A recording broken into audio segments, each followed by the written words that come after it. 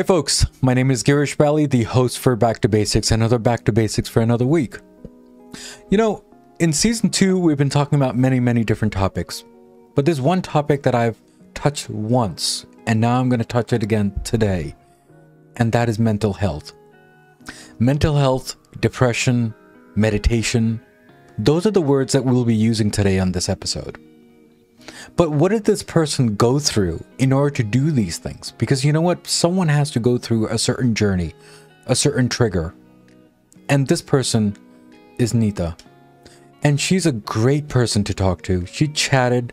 We had some malfunctions right before this call. But you know what? We go through certain things and we went through it. And now we're finally here on the show and talking to her in detail, in the basic way, with my guest today.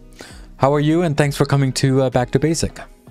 I'm doing pretty well. Thank you so much for having me here. I'm looking forward to our conversation. Absolutely. Thank you again for coming here on Back to Basics. But before we get into the details of meditation, depression, mental health, your running, your dogs, what does Back to Basic mean to you? I would say, because I'm easily overwhelmed, it's chunking things down into the smallest possible step. So sometimes that's getting out of bed. Sometimes that's figuring out where your cell phone is before you have to make a cell phone call, turning on the computer, just opening the laptop, opening the file, tiny little actions that may lead to something much larger, much more important or bigger. But that little tiny action is not scary, is not overwhelming, is very doable. So when I think of Back to Basics, that's kind of how I think of it. Yeah. Thank you again, Nita, for coming here and making this brighter for me, because it's more it's my honor for you to be on my show. I think I don't know if it's the other way around, but thank you again for coming here. So it's definitely an honor to be. Anytime anyone has me on a show, that it makes me feel so good, because I kind of have a message to share, and anytime someone shares their platform so I can talk to the people that listen to them, it's, I mean, you don't just let anybody in your house. So that's right. So so if that's the case, then thank you for coming into my house for that. So let me ask you this question. Depression, mental health, these are the two words that it seems like it's a taboo topic that we usually don't talk about in public. But do you think that we should be talking about it? Because if we talk about it in public, people will say that Girish or Nita is crazy and they're mental and we just don't want to be near them. What are your thoughts on that? Well, I think that there's an opportunity for education. I'll give you an example. Recently, my husband and I went to San Diego to visit my stepson.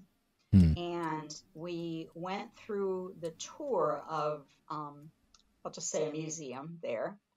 And one of the docents noticed my sweatshirt, which happened to say Mental Health Runner. It's a sweatshirt from another group I'm in called Still I Run. And he looked at me and he said, "What the heck's a mental health runner?" And he kind of laughed. He said, "You just run because you're crazy?" And I said, "Yeah, actually, I do."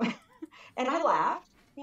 I realized that there was a door. He didn't understand, and I had a chance to react badly, to be offended, to get upset. But instead, I told him what I do. I talked about the book that I've written about it. I talked about my journey of having chronic depression and bipolar disorder, and how the movement, the running for me, but movement, was kind of the missing piece in my mental health toolkit, because I have other parts, more traditional parts like medication and therapy. But I didn't, until I found the movement, I also meditate. It didn't make me more whole. It didn't bring me to the place I am now. And so he understood, and he kind of nodded, and, I didn't make him feel bad. We just sort of laughed together, because I kind of use the word crazy sometimes. I mean, maybe that's derogatory, but I have definitely felt crazy. I have definitely felt like I was unstable. So if that's the word that he relates to, that's fine. Let's start there and see if we can have a conversation. So let me ask you this, because when we say that we have mental issues, okay, or disorder, whatever word you want to use, does that make you a victim, or does that make you a person who says that, go to hell, I'm going to make it work? I think of it more in terms of acceptance, because until I knew what I was up against, what I was dealing with, I didn't know what tools would help. And so I did feel like a victim. I did feel out of control of my life. But once I had a diagnosis and other people that knew more about it, whether they were professionals or other people with the same symptoms, it was empowering. Just to know that I wasn't alone was a big deal, but also to have help in terms of, you could try this or you could try that, to be able to step forward into my life. Because before that, I just thought I was crazy, and Sure. or that in my family there wasn't a lot of room for being weak, shall we say. And I felt weak a lot of the time. There wasn't a lot of room for being emotional, and I am an emotional person. I still am.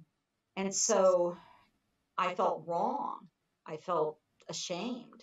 And so when I found other people who could explain what was going on with me, and some of whom related, I felt more normal. I felt like I belonged.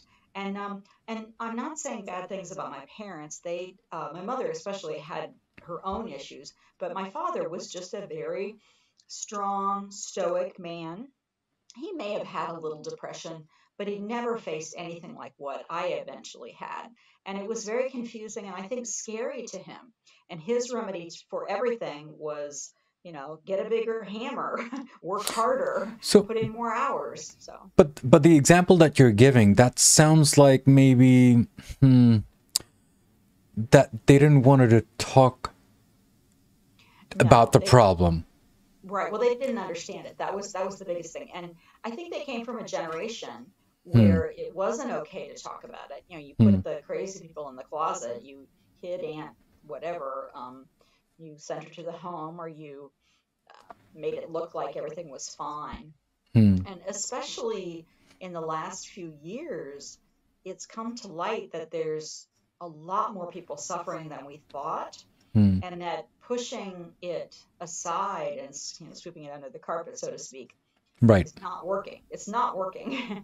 And so we have to find other ways. So yeah, you're right. I mean, I think that that's one of the mottos that I try to live by is to end the stigma, is to try to normalize conversations around mental health, because if we can get used to talking about it and hearing about it, it becomes part of our world, as opposed to something that we can make fun of or something that the person involved, myself or whoever, would be ashamed of.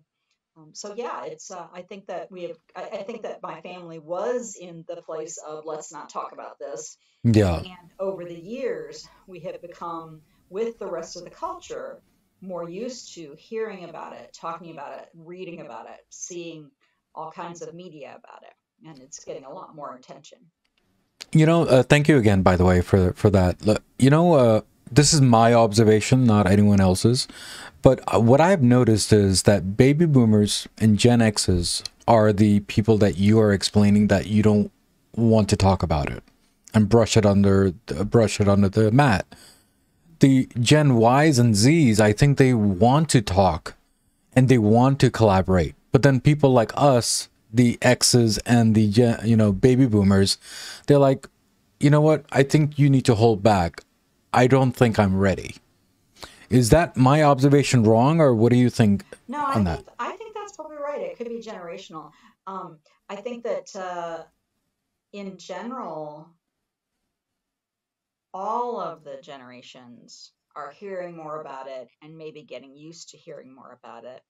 But there's some parts of a person that are never going to change. And so even though they may be a little more open to it, that may be, there may always be a resistance, and we just have to deal with that.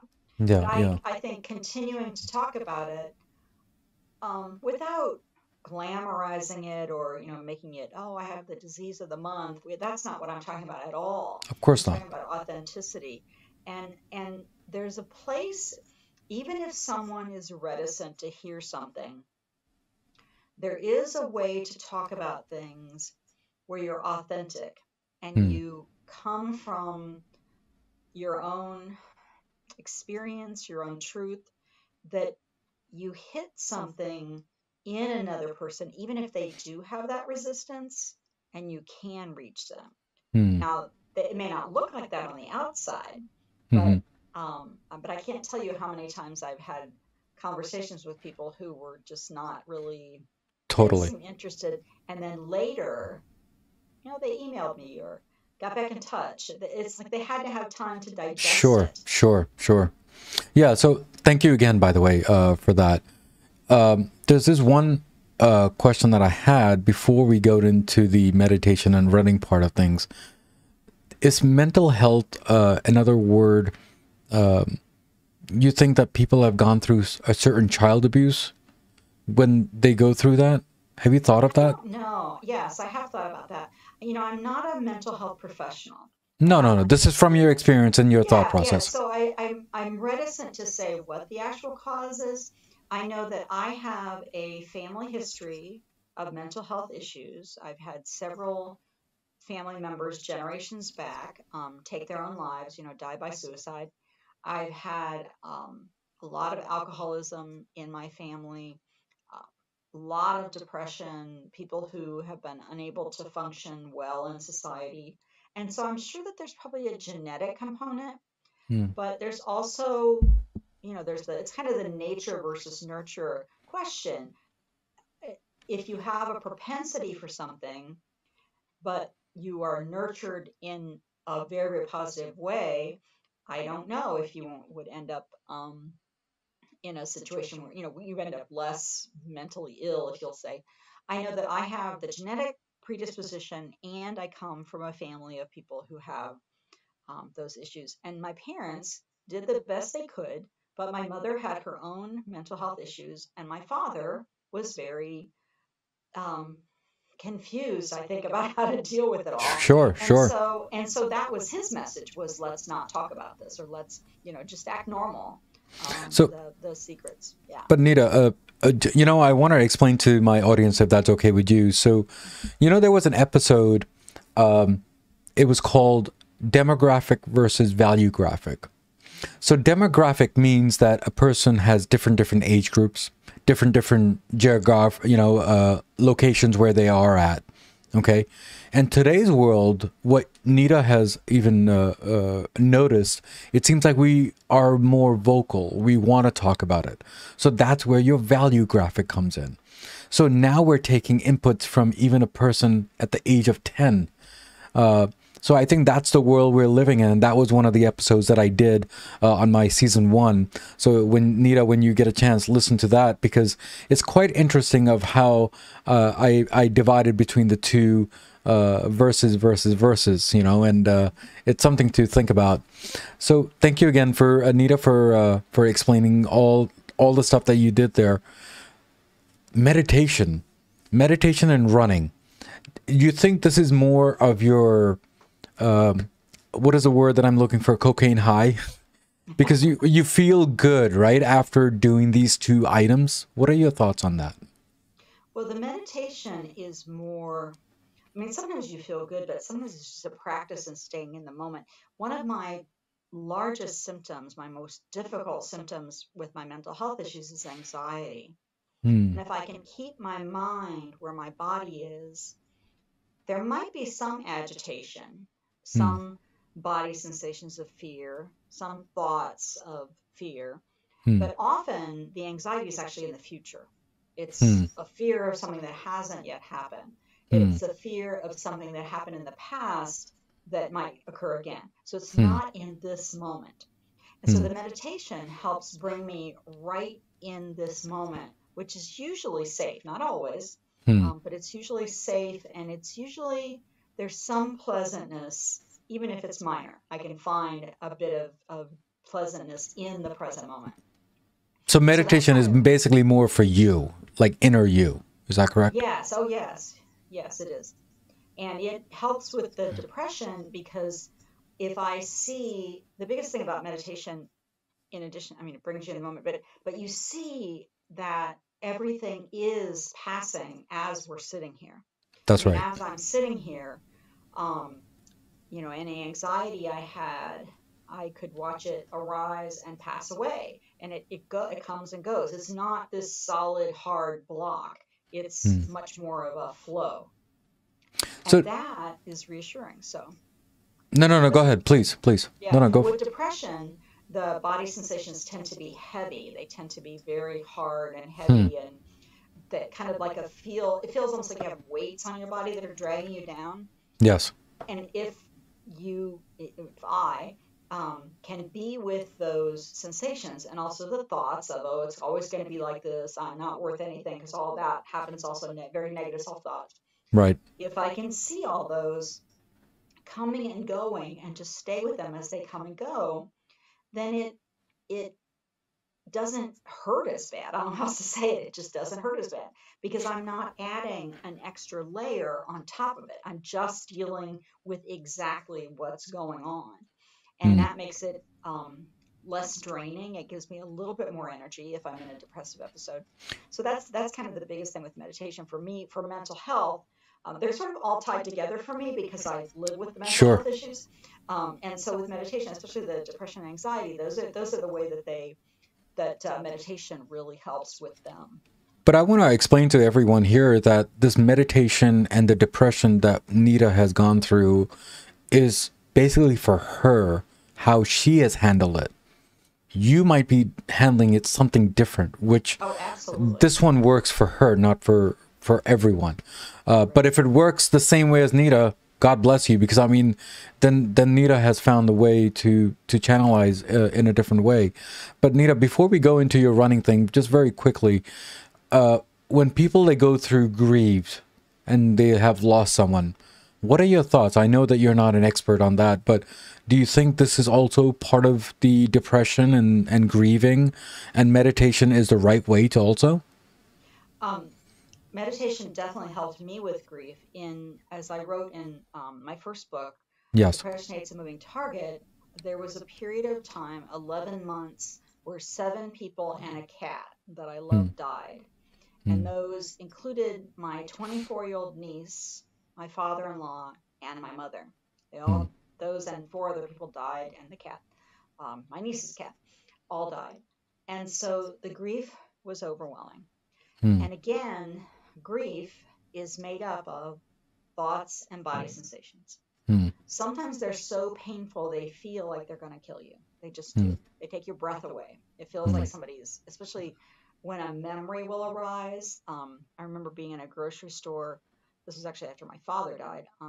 Being in a grocery store and coming around a corner and seeing a case of a food he loved and he would cook all the time. And I fell to the floor. I just it was so unexpected. So, you know, I was just doing my shopping and the feeling was so powerful.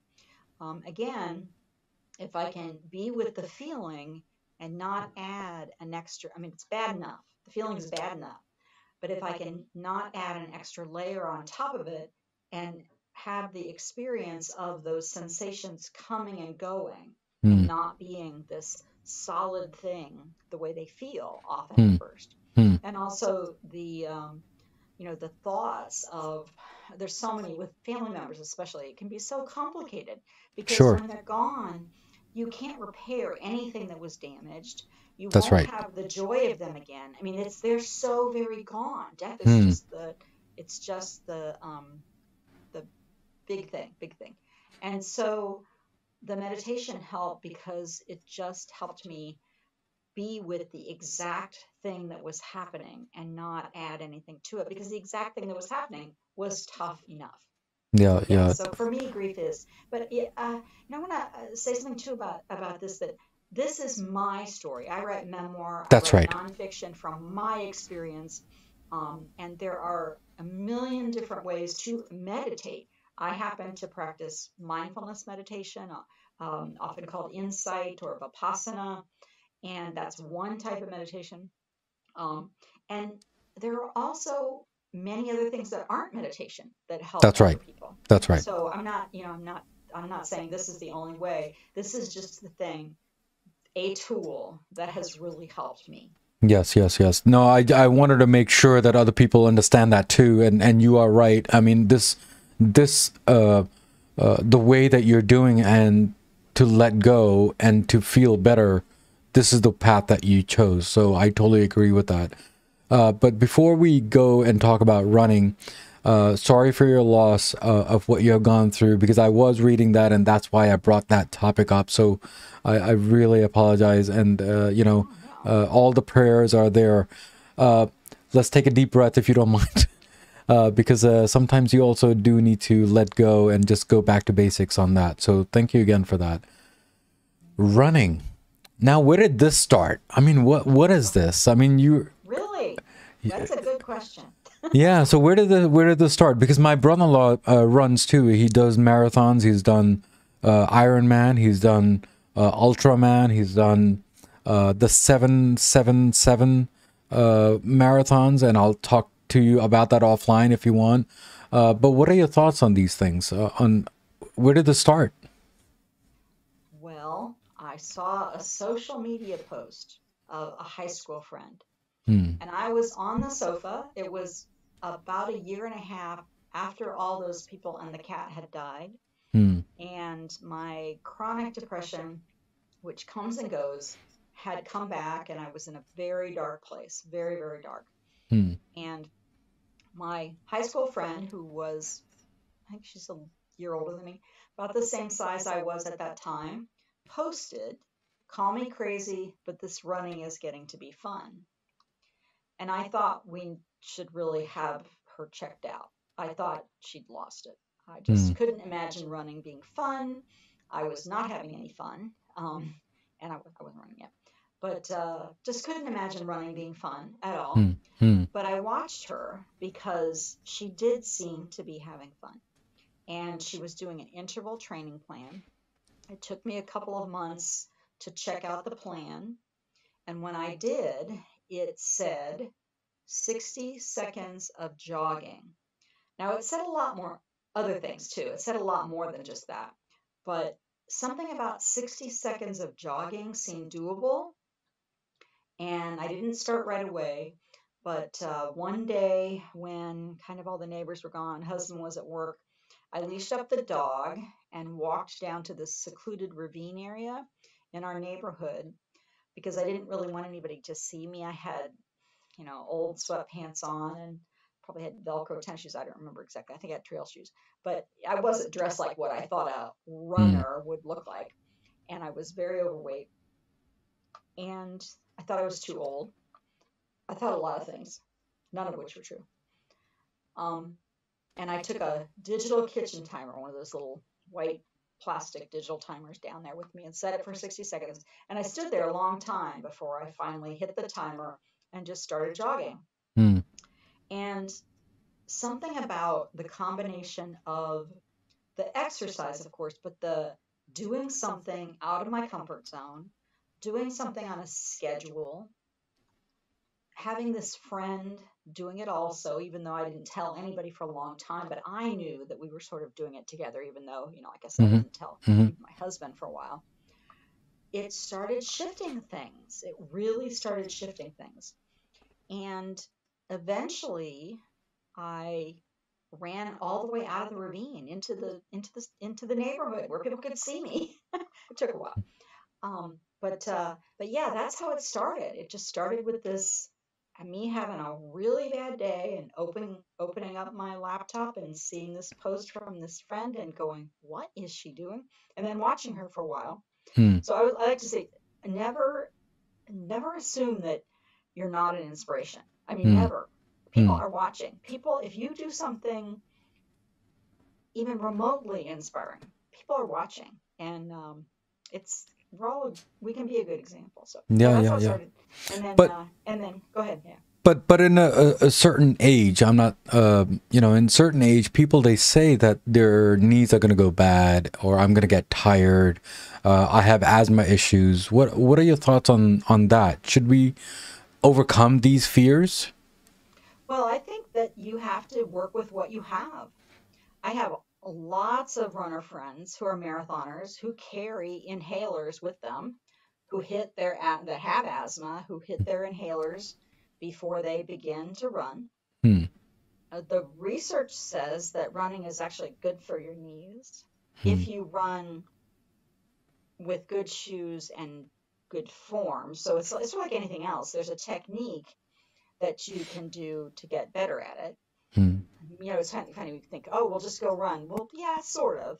But there are ways to run that are easier on your body. So I work with that because I was 49 when might have been 48, was just shy of 50 when I started running. Hmm. And I've been running for over 10 years now. And, you know, I think you work with what you have. So I never want to say that you should do anything.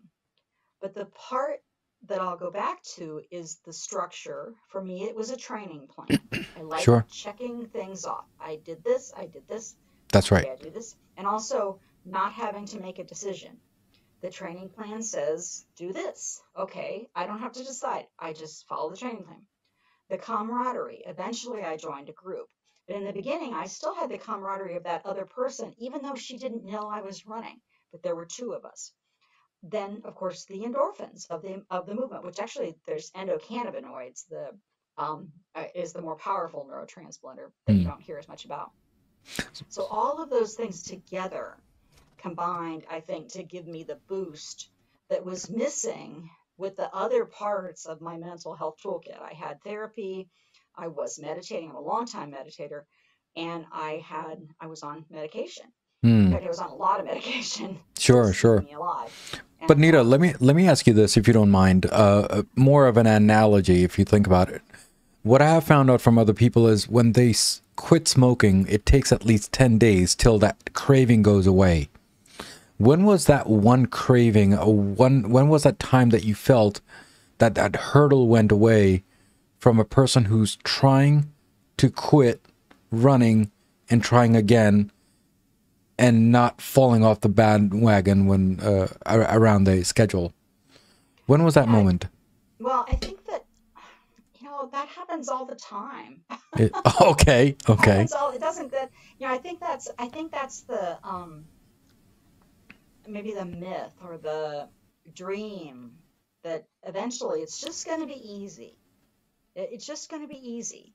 But the practice of whether it's meditation or having a group to run with, being in a dance club, taking tennis lessons, whatever your form is, there always will come a day when it's not easy. That's And right. and continuing to show up, that's why I talk about the tiny goals. Hmm. So some days when I don't feel like running, I just put on my shoes Oh, and then see what happens. And then usually, I might want to change into other running gear also. And then I see so what happens. so it Then I gets just go easy. outside. So does it get easier or does it get easier? So it's It like, gets, yeah, well, it depends on the day. I mean, there are days when it's just been, of course, of course, yeah, but no, it's easier definitely than it was in those first of days. I course, mean, of the course. physical activity gets easier but you're building all kinds of muscles. You're building physical muscles, but you're building mental muscles. Hmm. And that helps you with momentum. And then on the days when the mental muscles don't work, you've Hmm. got fear of missing out because your friends are over on the trail running and you're not. That's So right. that's why the group is important. Or you've got a race. Oh my gosh, we're going to Virginia Beach in a couple of weeks. I better get some miles in so I can show up for that race. Hmm. I put some money down, or I made a bet with a friend that we would do this 5K and I'll lose $10 if I don't run the race. You have to figure out what works for you. Some people are really competitive. So They I want to meet a so I think you were personal afraid record. of So you were afraid of losing that $10 more than than the 5? No, I don't. No, I'm kidding. Much of a bet. No, that's a good point. Because you might find that the bet you don't care Sure. about the $10, and so it's not enough on the line. That's right. That's right. But yeah, but what I'm saying is so we're just so individual that you have to find the thing that really works for you. That's right. For me, it was a structured plan. So there was the structure, the lack of decision making, and then the dopamine hit of checking the little box next to having done that day's workout. And eventually the group support, kind of fear of missing out, but more camaraderie of other people who had been here before. And let's see what else. A little bit of competitiveness, because I do like, I'm not fast, but I can say now that I've run 3 full marathons. I can say now that I've run more than 100 shorter races, 30 half marathons, things like that. Those numbers feed that competitive part of me. So all of that is kind of going on together. Yeah, absolutely. I mean, I went to your website and I saw the picture of all the medals that you have on that wall. So it's more than 3, I'll tell you that. So so thank you again for that. You are also, very briefly, you are an author. You have a book. You talked about the first book. Can you explain briefly about the other books that you have? Yes, the second book is actually a writing journal. It's called You Should Be Writing, and it's blank pages. They're lined, but it's a blank book. And at the top of every page is an author quote. The woman that I wrote it with, my co-author Brenda Knight, and I have been to tons of writing conferences where we've heard really bad writing advice. And so we thought we would put together a book of good writing advice. And so I collected quotes from various authors, and they're organized kind of by topic, about different aspects of writing. Sure. Motivational, craft, things like that. And so it has little tiny essays. I'm talking about 2 or 3 sentence essays at the beginning of each of those little chapters. But mostly it's a place for people to write their thoughts, maybe their first draft or something, maybe notes. It's a journal. And then the third book, which I'm very excited about, will be coming out in August. It was actually featured in the Wall Street Journal in a roundup of books about the mind-body connection. It's called Make Every Move a Meditation, Mindful Movement for Mental Health, Well-Being, and Insight. And it's about how to meditate while you exercise or while you move. So it could be walking, it could be tennis, it could be Zumba, pickleball, anything. It takes the structure of meditation practice, the instruction of meditation practice, and instead of the posture being sitting, which is what we usually learn, the posture is movement. Yeah. And it adapts meditation to any kind of movement form. Well, no, when the third book comes out, then we'll talk more in detail about that. So thank you again, Nita, for explaining that. But before you leave today, do you have any last words for my listeners and my viewers? And how was your journey on Back to Basics so far? Oh, this has been a great conversation. I appreciate the questions. I appreciate the way you direct the question, and maybe challenge a little bit. That's good. That's good to have that little bit of a question. But what do you mean? What do you mean? That really helps. But my basic thing is, again, tiny goals. Just remember that you don't have to do it all today. You just go in the direction of what you want or need to do. You may not always want to do it, but sure, just head that direction, even if it's just getting out of bed. And also give yourself a little pat on the back. Life is really tough right now. Life has been tough for a lot of people for a while now. And so, try to be your own little cheerleader and cheer other people on too, if you can. Your neighbor does something great, just give them a little clap. Yeah. Thank you again for Nita for coming here and explaining to me all the details that you have done so far about mental health, the meditation, and definitely the running, and definitely that $10 that you earned also. So thank you again for coming here and making this brighter for me, and thank you for all the support that you've given me so far. Oh, thank you. Thanks again. Thank you. So guys, we spoke with Nita today and we talked about the basics of mental health. We talked about depression. We talked about all the losses that she's gone through, and God bless that family, whatever they have gone through. Please read that book because I'm definitely excited for that book also as soon as I get it. And then it'll be all here, all the books that I have here signed by the author. Hopefully I'll make some arrangements with that author to get that signed. So here's one thing. Now, what we learned is mental health is one thing that we should all talk about because it's so needed. Because we live in a time now that it's a value graphic world, not in a demographic world. And that's what I've learned. I've learned that when I lost my dad back in 2009. And I'm still learning that after so many years. But that's the name of the game, isn't it? There's no right and wrong answer. It's about how you feel at the end of the day. Now, as usual, as always, there's a quote of the day from Back to Basics, and I think my guest is waiting for that quote. And here's the quote. Life is 10% what you experience and 90% how you respond to it. Now, isn't that true? I think that's very true, isn't it?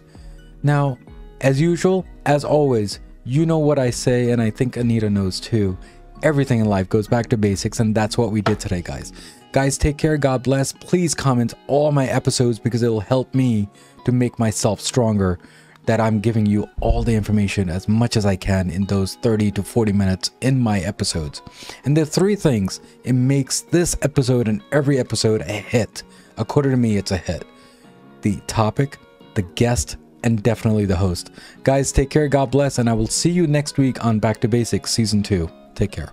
Next week's episode on Back to Basics. Something that frustrates me, but my earliest years and on up until I was about 13 years old, I had this experience with my father, and it wasn't a good one. Like I said, he sexually abused us, and he physically abused my mother and my sisters, but he didn't physically abuse me. We did grow up in neglect and things of that nature. And, you know, in hindsight and doing work on myself, I do realize that my mother did the best that she could to try to make sure that we were safe and things like that. But she was also being abused.